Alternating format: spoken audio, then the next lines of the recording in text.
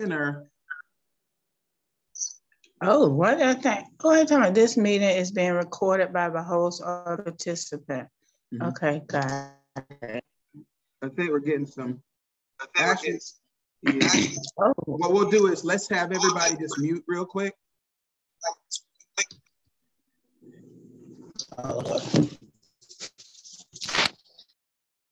Good deal. Perfect. So it looks like we got it there. So what we'll do is just we'll stay mute till we can figure out who, and then we'll come in. Whoever's going to do the reading, just come in. You can unmute, and we'll just play it that way. Okay. Can everyone hear me? Okay. Just wave if you can. Yes. Yes. Perfect. All righty. Will someone please just read the scripture for us?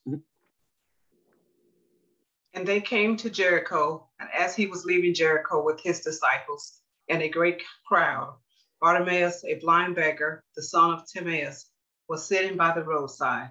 And when he heard that it was Jesus of Nazareth, he began to cry out and say, Jesus, son of David, have mercy on me. And many rebuked him, telling him to be silent. But he cried out all the more, Son of David, have mercy on me. And Jesus stopped and said, call him. And they called the blind man, saying to him, take heart, get up, he is calling you. And throwing off his cloak, he sprang up and came to Jesus. And Jesus said to him, what do you want me to do for you? And the blind man said to him, Rabbi, let me recover my sight.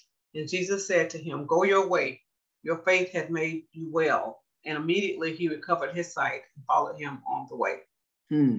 So basically, I wanted to bring this up because we had looked at the text in Matthew, and basically it kind of showed us a similar story about two blind men basically in Jericho and Jesus performing the same thing.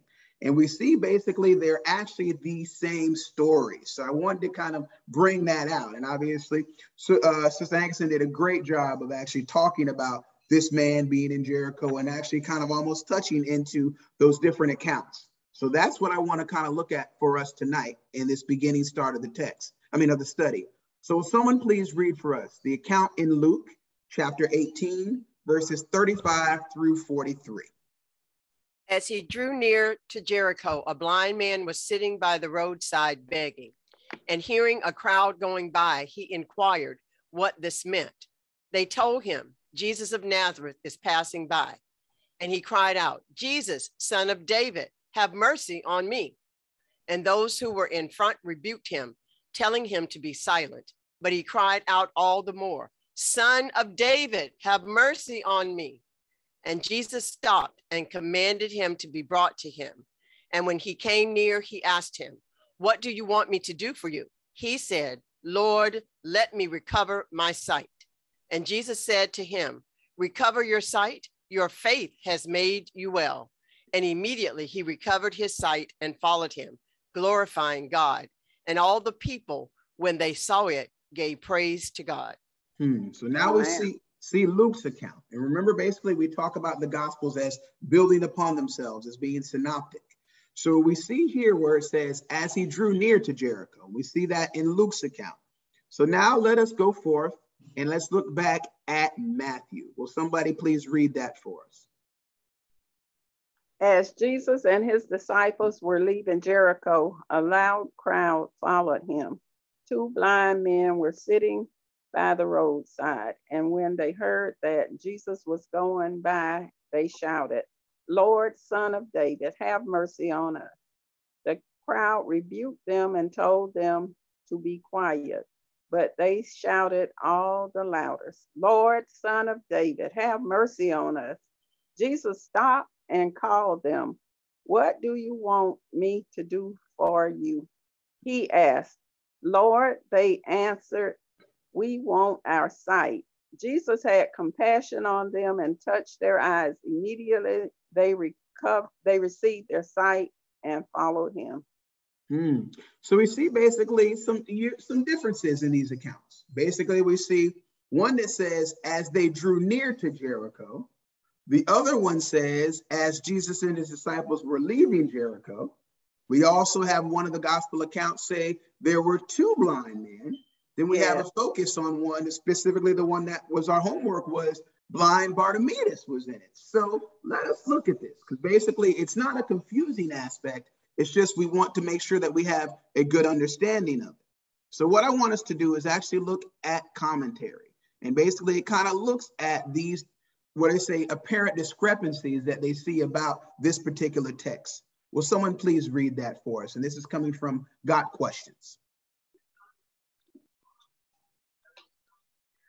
In spite of apparent discrepancies, these three passages do refer to the same incident. The Matthew account cites 2 men healed as Jesus left Jericho. Mark and Luke refer to only one blind man healed, but Luke says it happened as Jesus was entering Jericho, while Mark records it happening as he left Jericho. There are legitimate explanations for the apparent discrepancies. Let's look at them rather than deciding this is a contradiction and the Bible is in error. That this is the same incident is seen in the similarities of the account, beginning with the 2 beggars sitting on the roadside.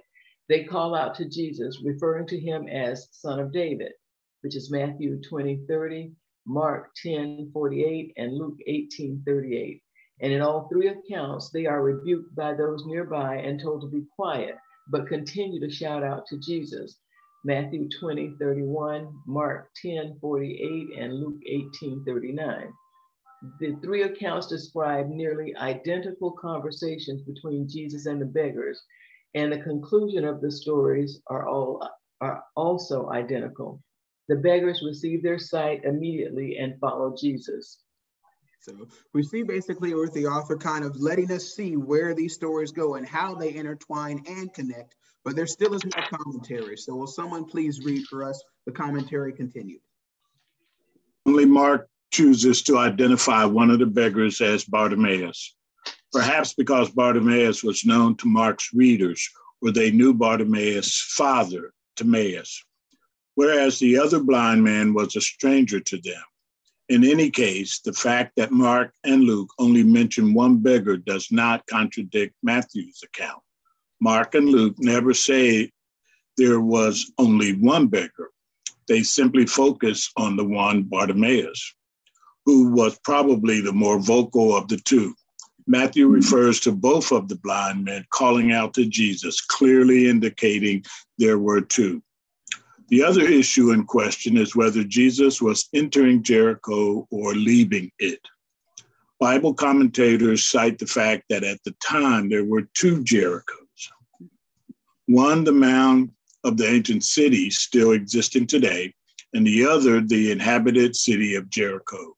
Therefore, Jesus could have healed the 2 men as he was leaving the ancient city of Jericho and entering the new city of Jericho. So we see basically as we put it together, and that's, of course, if I put something in red, I always want to investigate it. So we're saying 2 Jerichos. So before we go deeper, now we remember that one Jericho. Which one was that? The one made popular in Joshua, the great walled city. Remember, basically, of course, the one that was utterly destroyed. So we have that piece of it, and that basically was more heaped upon as a mound. Remember, in ancient times, they either built on top, and they still do it in modern times too, especially in large cities, or they go to the side and actually start a community. And we see that was the case in Jericho. So that's why we see the mound of the old city, but then of course the industry of the new city. And just to get deeper in that, I actually want to go into a little commentary, not to just to go so far off, but just to give us a real true understanding about those 2 Jerichos. So will somebody please read for us? And I'll cover it up just because I want us to be able to read together, but it talks about 2 Jerichos. And this was from Britannia, which talks about Jericho and the West Bank. Will someone please read that for us? Jericho is famous in biblical history as the first town attacked by the Israelites under Joshua after they crossed the Jordan River. After its destruction by the Israelites, it was, according to the biblical account, abandoned until Hiel, the Bethelite, established himself there in the 9th century BCE. Jericho is mentioned several other times in the Bible. Herod the Great established a winter residence at Jericho, and he died there in 4 BCE. Excavations conducted in 1950 to 1951 reveals something of Herod Jericho, a magnificent facet along the Wa Aliku is probably part of Herod's palace, and its style illustrates Herod's devotion to Rome. Traces of other fine buildings can be seen in this area, which became the center of Roman and New Testament Jericho, approximately 1 mile south of that of the Old Testament town. Jericho of the Crusader period was on yet a third site, a mile east of the Old Testament site, and it was there that the modern town would later develop. Old Testament Jericho has been identified in the mound known as the Tal Aseton at the source of the Copious Spring. Al-Lain Satin, which rises 70 feet above the surrounding plain. A number of major archaeological expeditions have worked at the site, notably in 1952 to 1958 under Kathleen M. Kenyon, director of the British School of Archaeology in Jerusalem. One of the main objectives has been to establish the date of the town's destruction by the Israelites, a matter of importance for the chronology of the Israelites enter into Canaan. So now we see those differences and how it makes sense. Because basically, if those beggars were in a certain position, we see where we could be bypassing the mound going into that newer city. So it makes sense, of course, this, and of course, still connects those gospels. Questions or comments, though? Good deal. And we all know what the BCE piece is, right? No. Okay, no problem. It basically, yeah, because I know obviously we usually Thank you, Sister Diane. We usually see BC and AD. All it means is before the Common Era. So the calendar that we do use now is the Gregorian calendar. Obviously, January, February, March, April, May, all the way to December. So basically, this was before the creation of that time frame. So that's all it means. Just scholars trying to look scholarly. Okay. All righty.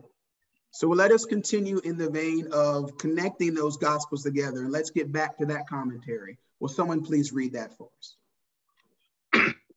In any case, to focus on these mirror details to the exclusion of all else is to miss the point of the story. Jesus healed the blind man, proving that he was indeed the Son of God with powers beyond anything a mortal man could have. Unlike the Pharisees who refused to see what was before their eyes, our response to Jesus should be the same as that of the blind man. Call on him to give us eyes to see spiritual truth, recognize him for who he is, and follow him.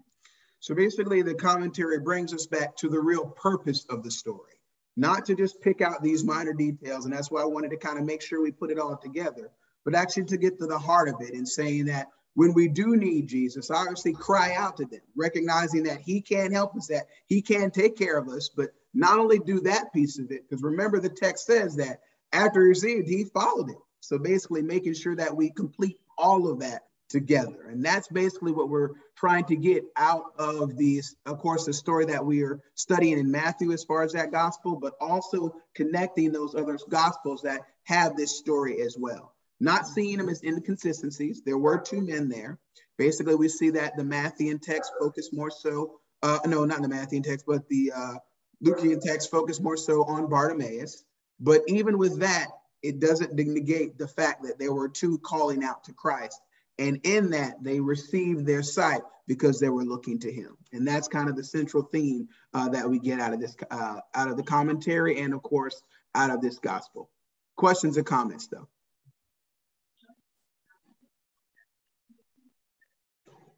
Okay. So now let us go and look at basically the story itself. And just wanted to look at some things with enduring word. And that basically looks and says, when they heard that Jesus was passing by, They knew this might be their last time to meet Jesus. They had the desperation appropriate for those who know that today is the day of salvation. Have mercy on us, O Lord, Son of David. The earnestness of these men was marvelous.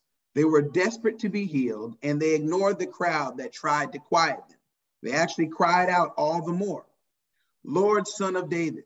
However, in their desperation, they glorified Jesus. They gave him full honor with this title. Will someone continue reading? Jesus stood still. Nothing could stop him on his journey to Jerusalem, yet he stood still to answer a persistent plea for mercy. What do you want me to do for you? This is a wonderful, simple question God has not stopped asking. Sometimes we go without when God would want to give us something simply because we will not answer this question. And we do not have because we do not ask. James 4:2. Jesus asked this question with full knowledge that these men were blind. He knew what they needed and what they wanted. But God still wants us to tell him our needs as a constant expression of our trust and reliance on him. And they immediately followed him. This was a great result. Not only were they healed, but they also followed the one who did great things for them. Amen, amen. All right, so now that leads us to our first study question for the evening. And it said, what did the blind men request from the Son of David? Their sight. Their sight. Their sight, exactly. So they requested Jesus to have mercy on them. That was the first, but remember, this request was twofold. Not only did they want his mercy, i.e. stop, Lord, help us, but you're right, they also wanted their sight. Amen. All right.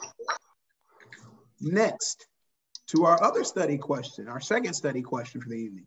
It said, with what emotion did Jesus look upon the blind men? Compassion. Compassion. Exactly. Speak up. Look upon the men with compassion.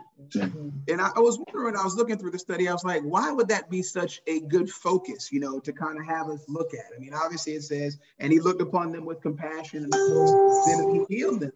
But it makes sense because I believe Jesus looks upon us the exact same way. When we have difficulty, when we have problems, he looks upon us with a compassionate eye and then takes care of our needs. So it was when I first was like, oh, that doesn't seem like a great question, but it really is, because it puts us in the mindset to understand that this is how Christ also looks at us. I think we're getting some reverb again. It's everybody muted.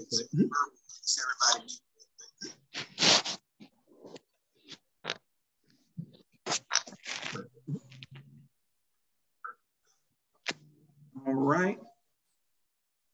Now let us get into our study looking at Matthew, the 21st chapter, going through the 1st through the 9th verse. Will someone please read that scripture for us? As they approached Jerusalem and came to Bethphage on the Mount of Olives, Jesus sent 2 disciples, saying to them, go to the village ahead of you, and at once you will find a donkey tied there with her colt by her. Untie them and bring them to me. If anyone says anything to you, say that the Lord needs them, and he will send them right away. This took place to fulfill what was spoken through the prophet. Say to daughter Zion, see, your king comes to you, gentle and riding on a donkey, on a colt, the foal of a donkey. The disciples went and did as Jesus had instructed them.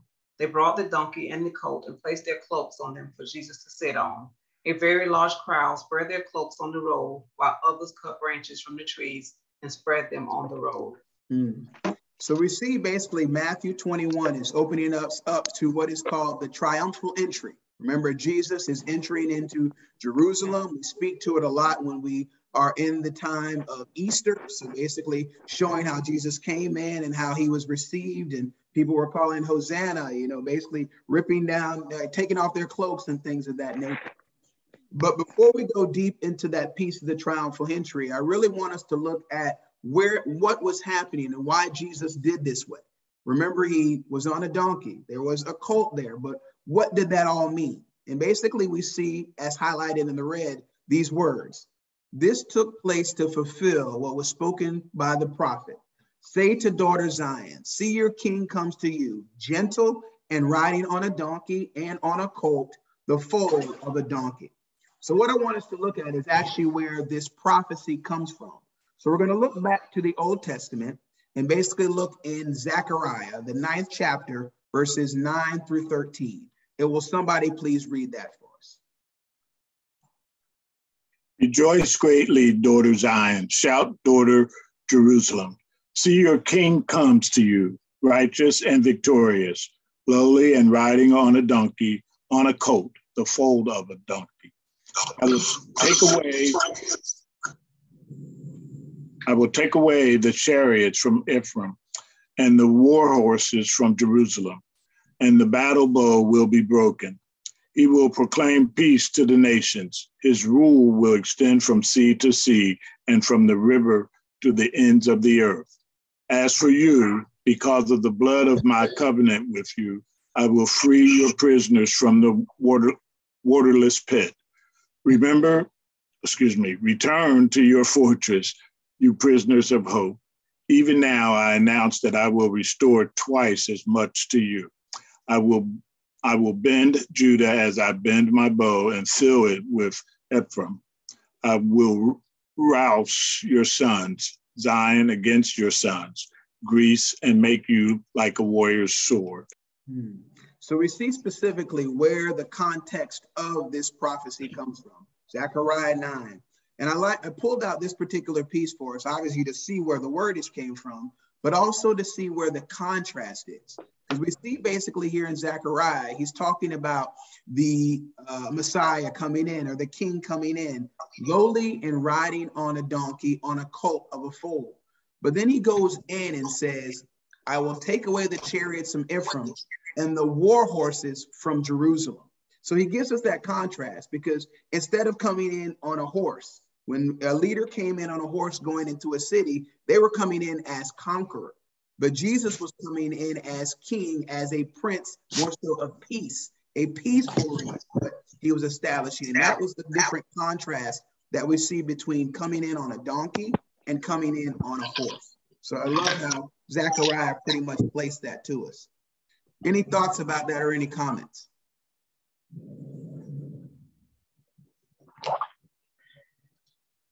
Okay, let us continue.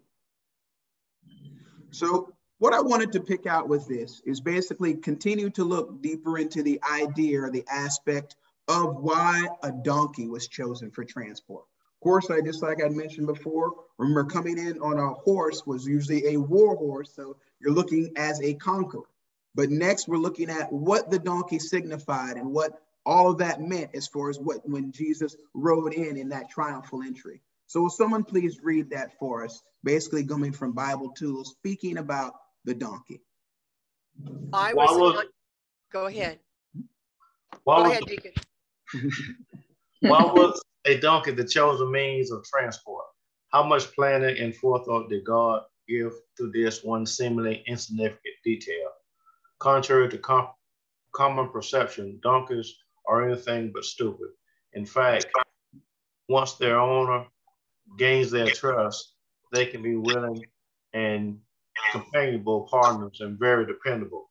It is said that they actually do not work their best unless they trust the one they are working for. Once they feel comfortable with the owner, donkeys will do almost anything within their limits. And as a bonus, they need minimal training. Cool. All right, let us just keep going. Will someone continue to read about the donkey? Donkeys were used throughout the times of the Bible, according to the Dictionary of Biblical Imagery. The riding of a donkey was a sign of royalty. From the archives dug up in the Babylonian city of Mar, it was learned that the riding of a donkey for entry into a city was an act of kingship. The donkey and the mule were a staple in the Near Eastern royal ceremonies as well. Jesus' triumphal entry into Jerusalem while riding on a donkey was not just an afterthought, using whatever beast was available. This was a well-considered part of God's plan for a specific purpose. Although the use of the donkey was widespread in those times, Jesus riding on the donkey did not show him to be a poor or common man, but a king, just as the Mar archives show was commonly understood across the Middle East. And I'll continue. So Jesus riding on a donkey fulfills the characterization shown in Zechariah 9:9, that the king would be lowly. This symbolic character of the donkey as an animal used for peaceful purposes stand in marked contrast to a horse whose imagery associates with war. A man riding on a donkey is not looking for war. And in Jesus's case, he came instead to save, carried on perhaps the lowliest of animals. So we see basically that big significance of this text where Jesus commands those two disciples to go ahead and get the donkey. And obviously the colt is with her too as well. And they bring him to him. And in order for him to ride, of course, they place their garments on him. And of course, he enters in triumphantly into Jerusalem. But each and every aspect coincides with scripture, i.e. prophecy. Remember, we see that prophecy of Zechariah that basically speaks to this and truly announces him as the Messiah, the leader truly of the world. Thoughts or comments? All right. Well, let us continue to go forth. And now let us look at a little bit of Luke 19, verses 28 through 40. Will someone please read that for us? This is another account of that triumphal entry. When he had said these things, he went on ahead, going up to Jerusalem. When he drew near to Bethphage and Bethany, at the mound that is called Olivet, he sent two of the disciples, saying, "Go into the village in front of you, where on entering you will find a colt tied, on which no one has ever yet sat. Untie it and bring it here. If anyone asks you, 'Why are you untying it?' you shall say this, 'The Lord has need of it.'" So those who were sent went away and found it just as he had told them. And as they were untying the colt, its owner said to them, "Why are you untying the colt?" And they said, "The Lord has need of it." And they brought it to Jesus, and throwing their cloaks on the coat, they set Jesus on it. And as he rode along, they spread their cloaks on the road. As he was drawing near, already on the way down the Mount of Olives, the whole multitude of his disciples began to rejoice and praise God with a loud voice for all the mighty works that they had seen, saying, "Blessed is the King who comes in the name of the Lord, peace in heaven and glory in the highest." And some of the Pharisees in the crowd said to him, "Teacher, rebuke your disciples." He answered, "I tell you, if these were silent, the very stones would cry out." Amen.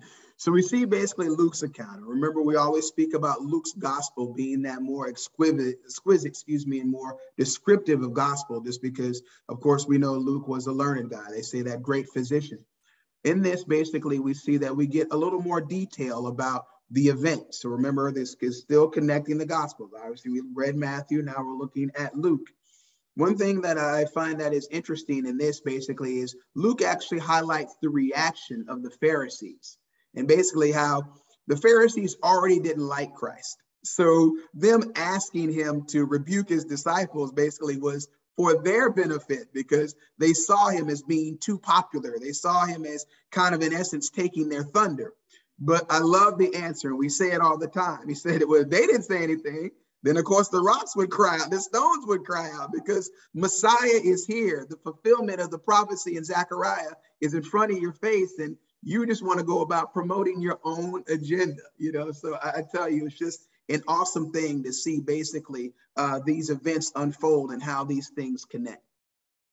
So let us also, again, look at John's account of this triumphal entry. Will someone please read?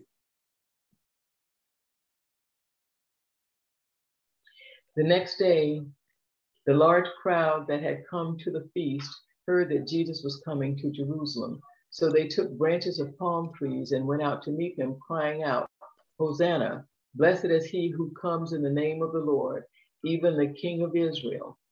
And Jesus found a young donkey and sat on it, just as it is written, "Fear not, daughter of Zion. Behold, your king is coming, sitting on a donkey's colt." His disciples did not understand these things at first, but when Jesus was glorified, then they remembered that these things had been written about him and had been done to him. The crowd that had been with him when he called Lazarus out of the tomb and raised him from the dead continued to bear witness. The reason why the crowd went to meet him was that they heard he had done this sign.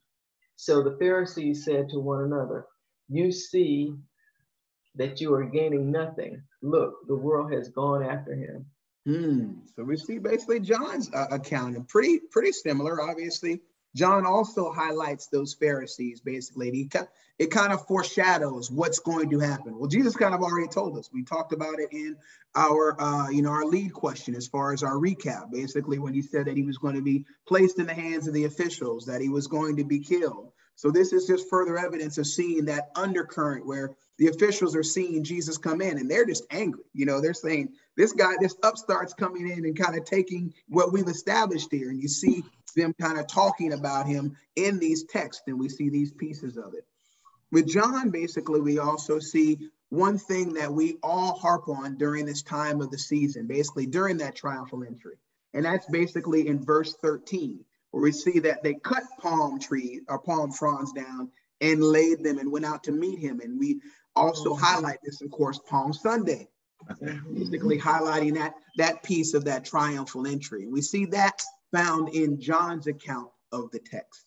So it kind of puts the story completely together. We see basically Jesus coming in. We see how Luke basically gave us the understanding of them Matthew gave us the understanding of them going to release the animals. Of course, we see how Luke highlights that more and shows us the undercurrent of the Pharisees. And next, basically, John continues in that same vein and shows us that same treachery that's starting to be established, even with Jesus entering as triumphant Messiah. Thoughts or comments? You got to All right, y'all quiet on me tonight, but hey. A lot of good information. So next, let us go with the last piece that looks at this triumphal entry. And we're looking at Mark 11, 1 through 11. And will someone please read that for us? Too much. As they approached Jerusalem and came to Bethphage and Bethany at the Mount of Olives, Jesus sent two of his disciples, saying to them, "Go to the village ahead of you, and just as you enter it, you will find a colt tied there, which no one has ever ridden. Untie it and bring it here. If anyone asks you, 'Why are you doing this?' say, 'The Lord needs it and will send it back here shortly.' They went and found a colt outside in the street, tied at a doorway. As they untied it, some people standing there asked, 'What are you doing untying that colt?'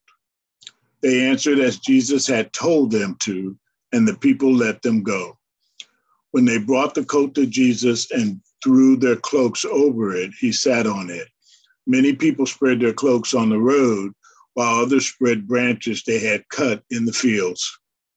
Those who went ahead and those who followed shouted, 'Hosanna, blessed is he who comes in the name of the Lord. Blessed is the coming kingdom of our father David. Hosanna in the highest heaven.' Jesus entered Jerusalem and went into the temple courts. He looked around at everything, but since it was already late, he went out to Bethany with the 12. So we see this last account of it, basically Mark's account. Of course, like I said, again, highlighting, them going to receive the colt, and we see them shouting Hosanna. And one thing we wanted to look at, remember, we're talking about in Matthew, we talk about two animals. Obviously in Mark and in John, we're seeing that it just has that focus on the colt. And this is the same idea. The focus is just put in that area. It's not to deny the fact that it was a donkey and her colt. So with that said, I basically wanted us to look deeper at this triumphal entry. And basically this commentary comes from Got Questions. Will someone please read for us this commentary? The triumphal entry is that of Jesus coming into Jerusalem on what we know as Palm Sunday, the Sunday before the crucifixion, John 12:1-12. The story of the triumphal entry is one of the few incidents in the life of Jesus which appears in all four gospel accounts. Matthew 21:1-17, Mark 11:1-11, Luke 19:29-40, and John 12:12-19. Putting the four accounts together, it becomes clear that the triumphal entry was a significant event, not only to the people of Jesus' day, but to Christians throughout history. We celebrate Palm Sunday to remember that momentous occasion. On that day, Jesus rode into Jerusalem on the back of a borrowed donkey's colt, on that one that had never been ridden before. The disciples spread their cloaks on the donkey for Jesus to sit on, and the multitudes came out to welcome him, laying before him their cloaks and the branches of palm trees. The people hailed and praised him as the King who comes in the name of the Lord, as he rode to the temple where he had taught the people, healed them, and drove out the money changers and merchants who made his father's house a den of robbers. Mark 11:17. Sorry. All righty. Will someone continue to read that commentary for us? Go ahead. Jesus' purpose in riding into Jerusalem was to make public his claim to be their Messiah and King of Israel in fulfillment of the Old Testament prophecy. Matthew says that the king coming on the foal of a donkey was an exact fulfillment of Zechariah, I lost my place, 9:9. Rejoice greatly, O daughter of Zion, shout, daughter of Jerusalem. See, your king comes to you, righteous and having salvation, gentle and riding on a donkey, on a colt, the foal of a donkey.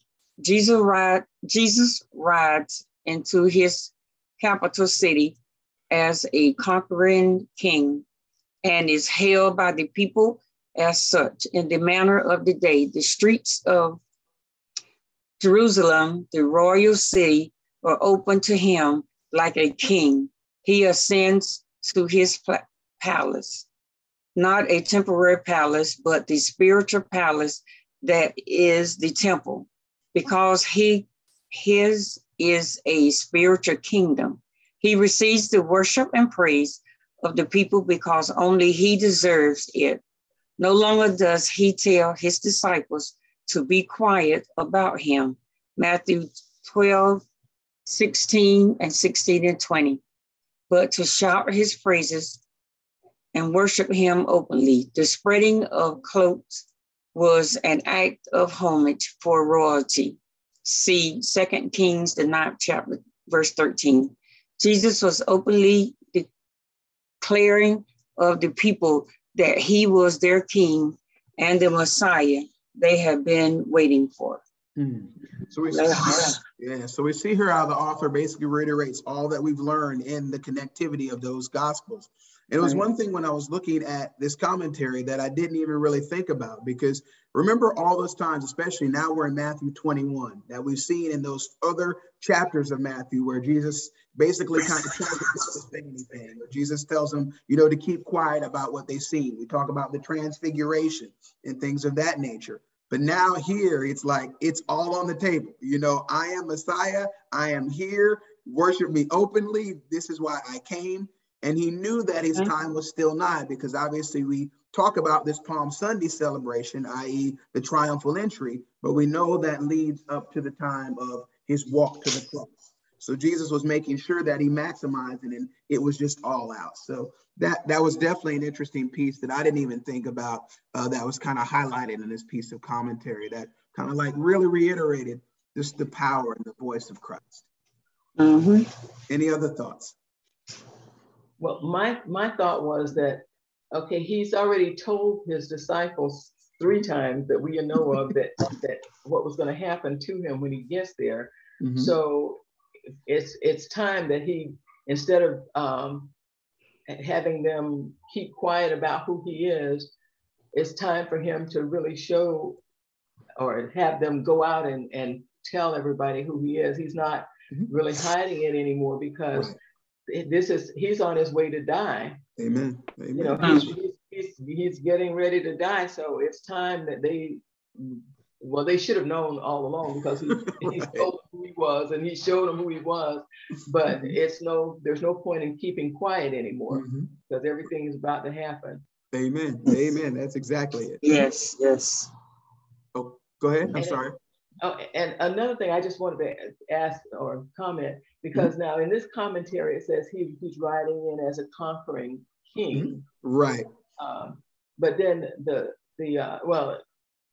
I guess when it's saying conquering, I'm looking at it because, the prophecy says that he was the lowly, he was coming in on a donkey, and like you just explained, that the donkey was viewed more as a royal beast and and peace. So when it says a conquering king, what is that telling me? Yeah, so basically, remember, we're looking at the views of a commentary, so what he was trying to really say here is that when Jesus came in, he was showing his regalness. He might not have used the exact wordage, because when we think of conquering, when we think of the war horse coming in and attacking and all that.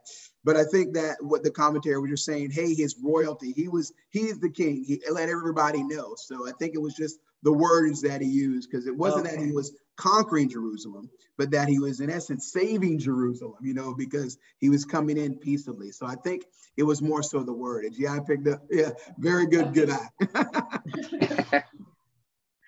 Other thoughts? All righty, let's keep it going.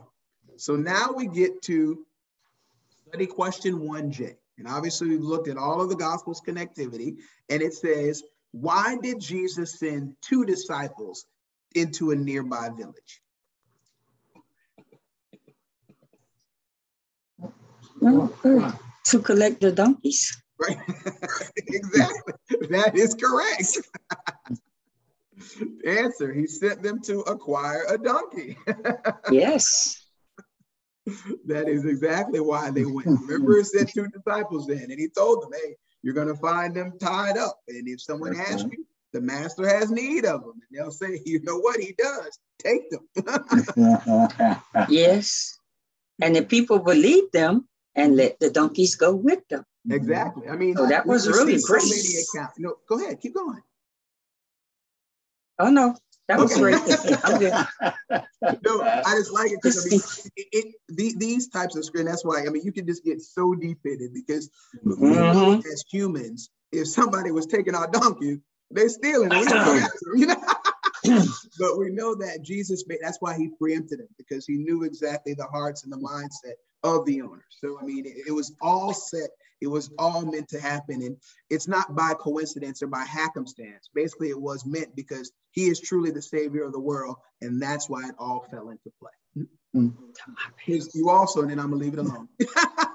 When they took these animals, obviously they were domesticated, but they didn't know these men. You know what I mean? So, brown mules and doggies, they're not.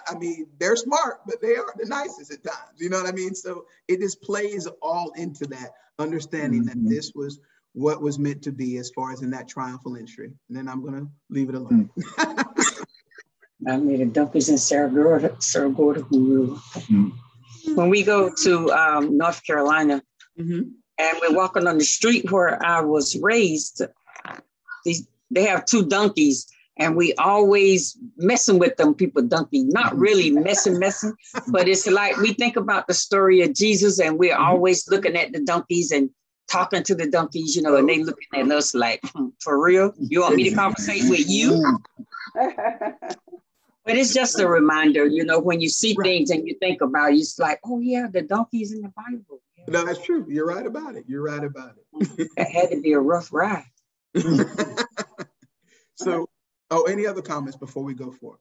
No. Okay. All right. One thing I want to Yes, say sir. is I thought was unique that the donkey had never been sat on. Right. So, Right.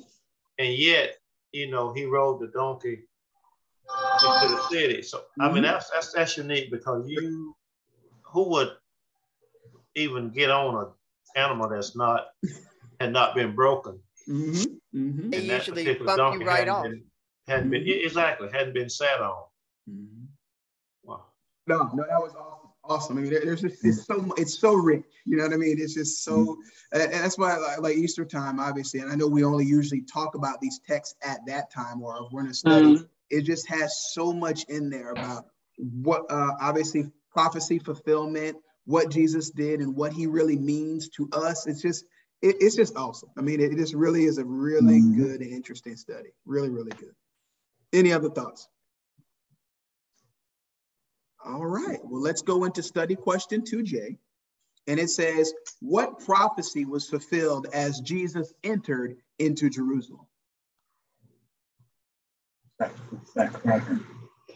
No, that fulfilled the Old Testament prophecy of Jesus as king. Right. And where do we find that at? Zechariah 9. Zechariah 9, that is correct. So he would basically, be coming in on a donkey. Oh, yes, ma'am. Oh, sorry. I keep jumping in. I was just saying that the king would be coming in on a donkey, riding a donkey. So that's it. That is correct. So basically, the prophecy, both are exactly right, as noted in Zechariah 9:9. Him coming into the city on a donkey, a colt, actually a foal, a young donkey. You know what I mean? Basically, in that. So yes. All right. Basically, right here.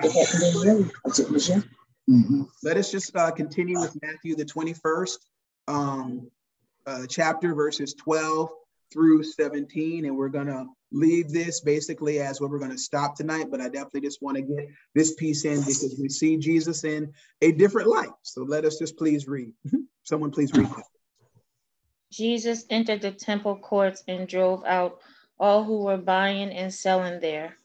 He overturned the tables of the money changers and the benches of those selling doves. It is written, he said to them, my house will be called the house of prayer, but you are making it a den of robbers. The blind and the lame came to him at the temple, and he healed them. But when the chief priests and the teachers of the law saw the wonderful things he did, and the children shouting in the temple court, Hosanna to the Son of David, they were indignant. Do you hear what these children are saying? They asked him. Yes, replied Jesus. Have you never read from the lips of a children and infants you? Lord, have you called forth your praise? And he left them and went out of the city to Bethany, where he spent the night. So we see he comes in as that king, basically coming in. Then he goes into the temple and he saw people doing things they shouldn't be doing in the temple, exchanging money, basically having people buy what they're looking at, the things that are necessary for proper worship, but at inflated prices. And we're going to get deeper into that as we go deeper into this study. But obviously he yells at them and tells them to get out. Basically you've made them this house of den of robbers versus the house of prayer. But the one thing I want to look at, and I want you just to highlight right there, is this 15th verse, where it said that the chief priests basically were indignant. And of course, we talked about that earlier, about the disciples being indignant, about the sons of Zebedee. Remember, basically, they were annoyed and upset that they would have such a request of Christ. And these guys, and they were annoyed and upset for good reason, because Jesus had already reprimanded them about that. They knew better. But then we have these people who are annoyed and upset because of their own selfishness, basically upset that Jesus is, coming in and taking, what they feel the glory that should be established to them. They were the lead scholars. They were the lead rabbis. So basically he says, do you hear what these children are saying? Calling you son of David, Hosanna. And of course, Jesus puts them back to scripture. It says, basically shows how he is the fulfillment of that scripture, so putting it back and letting them know who he truly is, and keeps reiterating to that that to them. And as we know, because we know where scripture leads, how just upset and of course increasingly indignant they get at the master because of it, which of course leads to that march to the cross. So thoughts or comments for this evening at all? Anything to say? Beautiful, informative lesson. Yes, I agree. I will agree. Yeah, I tell you, this gives us so much. You know what I mean? It's so rich. Right. Oh, yes. Text, and I really like it because I love the Easter time as far as in really looking at those and really digging out and kind of cleaving to it, because it really just speaks so much to Christ and his sacrifice, and obviously that what that really means in turning to us. So yeah, this is excitement. I love this study. So it was good. It's a good one. Cool. Amen. Yes. All righty. Well, if everybody is all right, could I just have Deacon Daryl, will you please pray us out tonight?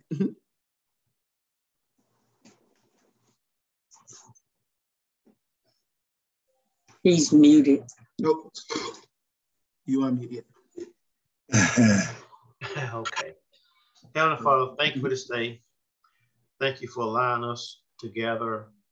Lord, thank you for utilizing a tool in your arsenal to teach, inspire, and inspire. Thank you for Pastor Stacy. And Lord, we just want to ask you for grace and mercy. And thank you for your grace and mercy. Amen. Yes. Lord, Yes. thank you for all of our blessings. Lord, I pray that, you keep us safe, keep us out of harm's way. Lord, I pray that for traveling grace for the Jacksons. Amen. As they travel, Lord. Just keep us bounded together, Lord. Keep us in your word. Guide us throughout the week. Lord, this I pray on this night in your name. Amen. Amen. Truly, God bless each and every one of you. Like I said, continue to just be great students of the word. I just enjoy your interactions and just the good times that we have with it. This is a good meeting. True. Just happy to see Sister Faye. Thank you so much. Amen. We enjoyed your presence tonight and just happy that you joined us. And looking forward to continuing. So definitely happy. Definitely. All right. Well, everyone have a good evening, especially the Jacksons. Stay warm. Yes. Got my long johns. We are definitely going to be warm here in Florida, right? Amen. Amen. Yes. God bless each and one of you. Have a good one. Okay. All right. Hello to First Lady Pamela. Hey, will do. Will do. Good night, guys. Good night. Letting us join you. Good night. We look forward to Wednesday nights. Amen. Bye.